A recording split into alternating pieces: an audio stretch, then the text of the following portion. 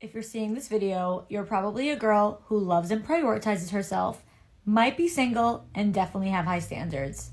Well, I have a podcast called For the Girls, and I'm going to show you some episodes that you need to listen to immediately.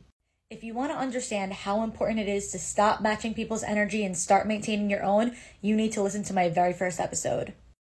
Yes, you're reading this correctly. Listen to this episode if you want to hear why sex makes women fall in love and why emotion makes men fall in love.